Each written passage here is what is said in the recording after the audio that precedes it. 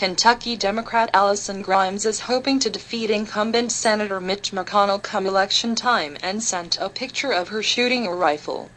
Unfortunately for her, or the people who staged this photo, she looks absolutely ridiculous. She is posing with her rifle with no earplugs or eye protection. Worse yet, she is shooting it off her backyard porch.